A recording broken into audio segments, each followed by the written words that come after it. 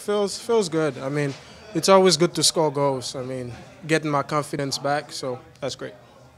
Talk about obviously that last moment where OKC scored the last one. How frustrating is it to be like literally minutes away from getting the win and then have it those 2 points taken from you? I mean, things like that happen in the game, you know.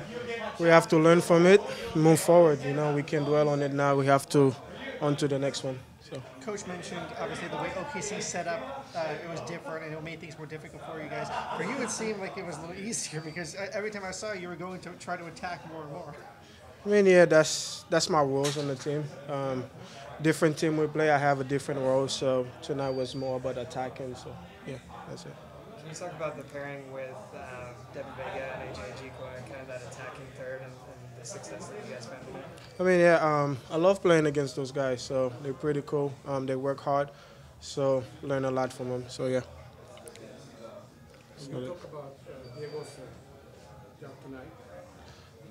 Diego's a great goalkeeper. I mean, you know what you're going to get from him when he's on the field, so there's nothing to say. He's a good goalkeeper, and keep going forward.